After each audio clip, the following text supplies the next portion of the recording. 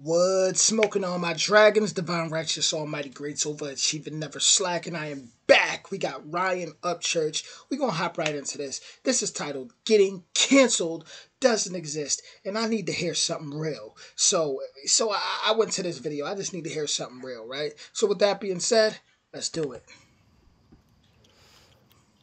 All right. I ain't seen nobody else talk about this. I don't know why. It's pretty obvious. But, yeah. Being canceled is not a real thing. It's just not. It's another way, another form, the best form of advertising products to the people that already watch them. Why are they advertising to people who already like you and follow you? Because it finds other people that are along the same exact demographic, and it even grabs all them, or people who are more eligible to buy whatever product you're selling as the person getting canceled or advertised to the max. It's all about the money. The money, the money, the money. It's all about the money. Yeah. They don't give a fuck. They want your money. You ever notice how everybody who gets canceled ends up being like more famous afterwards? More rich and more stuck up. You ever go back and look at their like apologies and shit, how it looks staged?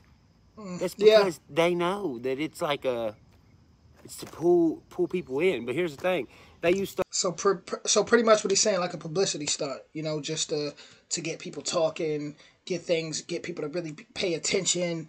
So I get where he's going with it. Stuff like politics. They use stuff like fucking, you know, personal interest that's only supposed to be behind your fucking bedroom door that nobody else wants to hear about. Just like a bunch of unnecessary, stupid fucking drama that don't have to exist at all whatsoever. And that's the thing. It's not shit that just like naturally happened and it's an actual situation. No, they sat down and planned this shit. The artists, the labels, they all plan it. And you know who they planned this shit on? They planned it on the fucking person who likes their music. Sheesh. Yeah, person who already bought every fucking album I ever sold. Buy them again. And again and again. What, you already bought all my merch shirts? Ah, oh, fuck. Ah, I'm getting canceled. Oh, somebody buy all my shit, please. I'm canceled. That's why you see shit like, oh, little girl asked Miranda Lambert for a photo. Oh, goddamn. Oh, goddamn, end of the world. Oh, so-and-so got hit with a shoe. So-and-so got hit with a phone. So-and-so he fucking tweeted this, and now this other tweeter person's like, nope, you can't tweet that. Then there's a whole tweet war. It's all like a bad vibe type shit. Yeah. Twitter. This is where most of this shit goes down, is Twitter. You ever looked up the definition of a twit? Yeah, I'll do it for you. Definition of a twit. One thing about Upchurch, I could tell he's somebody who loves history. He's somebody who studies. He's somebody who's a lot smarter than the average person might think. I could just read those things off of him. And by the way, I just absolutely love that land he's standing on. It just kind of reminds me of my land a little bit. It looks really nice, and I know that probably had nothing to do with what he's saying, but had to put that out there because at the end of the day, so many people chasing the light, fame, and all this stuff. Get you a little bit of land and grow your own food, by the way. But we're going to continue. A silly or foolish person. Sheesh. But look, let's just take the music industry, for instance. It's never about the music. The music is what sells because that's the product when these people get quote-unquote canceled. It ain't getting canceled. It's getting fucking advertised to the maximum. Has to go viral. Nothing good goes viral. It's only bad shit that goes viral. What do they got to do? Come up with some bad vibe schemes. So your brain's like, yep, got to support him. I'm going to buy their music because I agree with something that ain't got nothing to do with music. So really, it's like a mix between MK Ultra, fucking WWE. Uh-oh. He's dropping some stuff. He's dropping some stuff. Listen. And country shit.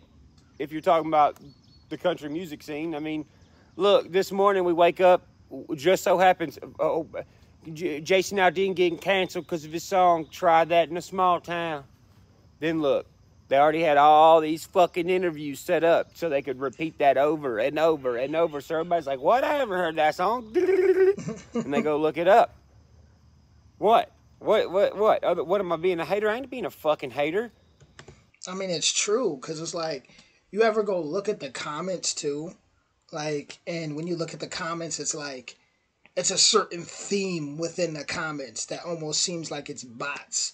Like, you know how many times I'll see, I'm a black man, but such and such with this message. I'm a 40-year-old black woman from da da da da da, and I agree with this message. And hey, I'm a 32-year-old Native American, and I da da da da da. It's like it starts to feel robotic. Like, what the heck is going on? Like, it's just.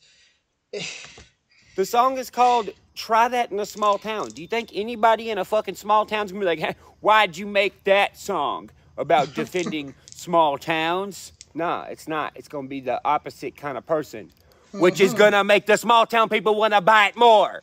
I mean, hey, if you wanna make motherfuckers have commotion and, you know, argue over politics and all this shit to sell a song, you can, but I'm not. You think small town country people are I got so much respect for Ryan Upchurch. Salute, brother. Seriously, salute. gonna cancel Jason Aldean for making a song called Try That in a Small Town? Talking about defending a small town? No. It's gonna already be the people who don't fucking like him. So what was the point in even mentioning it in the first place? There was 0 point. If an artist stands behind the song and what the song says and they meant that shit and they recorded it, then they shouldn't be explaining shit to fucking nobody. They should be like, fuck you, motherfucker. I thought about this when I put the song out. So, but there is a point, though. I need the money out of your wallet because small towns. Come on, give it up. Now let's backtrack to the Morgan Wallen shit. Who got the Ring doorbell camera footage of Morgan Wallen? Really, though? Who got the footage and edited the footage? Why is there no videos of him saying nigga? Because they wanted you to think he said it a different way, dude. They wanted him to say it spelt a little different, so they just bleeped it out. It's bleeped out. You don't know if he said, it's bleeped out. You don't know if he said nigga as like friend, a slang term. You don't know if he said it with the hard R. You don't know if he said a whole different word. It's bleeped out. You don't know, which makes your brain fucking wonder. Did he say it? Didn't he? Who fucking knows? So what? People argue. He did. No, he didn't. Yeah, he did. No one knows. It's fucking bleeped out because it's edited, because it's fucking bullshit, fake shit. Then what happened right after that? The apology, and then the radio tour, the apology tour. So what? Everybody gets played, everybody argues, everybody gets mad for a whole ass week for no reason, and the person who got canceled is in fact not canceled and has a fuck ton of more money from starting a conflict with the people who like him and don't like him. Then what? Then you're trending on every social media site. Then your fucking record sales go fucking through the roof. And guess what? Not one guitar has to be strummed. Only string getting played is a heartstring, baby. Well, then listen, I ain't hating. I just want people to be aware. So when you see this shit that pops up about your favorite artist and, oh, goddamn, look at this. Be careful what you engage in and what you don't. And if you got any sense, you can see which one is fake and made up and which one isn't. Fake it till you make it. Oh, shit. Where'd that come from? They're starting to do it mildly right now. They've been doing this kind of shit for like a grip. But it's about to get real intense. And you're about to see a lot of artists having a bunch of fucking dilemmas that are not real. You know why? Because billboards don't fucking work anymore. Nobody listens to...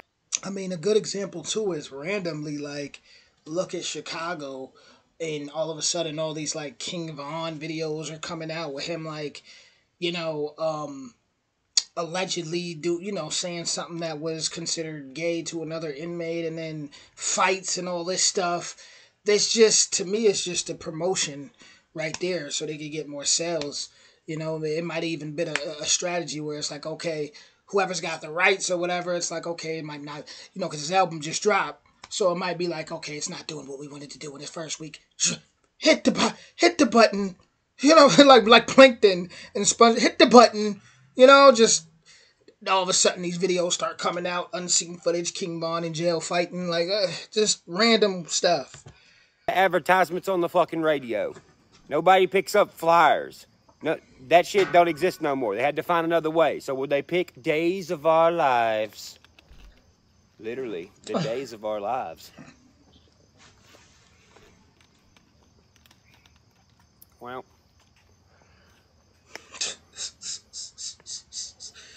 you'll know when they start acting like drama queens. You'll know who's playing you and who ain't, Bo. That's all I gotta say. See y'all. Upchurch a character, man, but he a character that spit that truth, man, and he calls out the BS, and he does. He calls out the BS, and I see it. I see what he's talking about for sure. I actually just reacted to that video. You know, can't or try that in a small town or whatever. And everything he's saying makes a lot of sense. It really does. So salute, salute, salute. Getting canceled doesn't exist. He's letting y'all know the marketing strategies and schemes and stuff that be going on. And honestly, I'm at the point where it's like, guys, I don't even care anymore. I bet just go ride a bike at this point and not even care about what be going on the internet or outside. Just go for a walk, go jump in a lake or something. You know, I'm just, it's tiring. It's tiring. But with that being said, much love, and everybody, stay free out. Stay free mentally, psychologically, emotionally, spiritually. Stay free out there.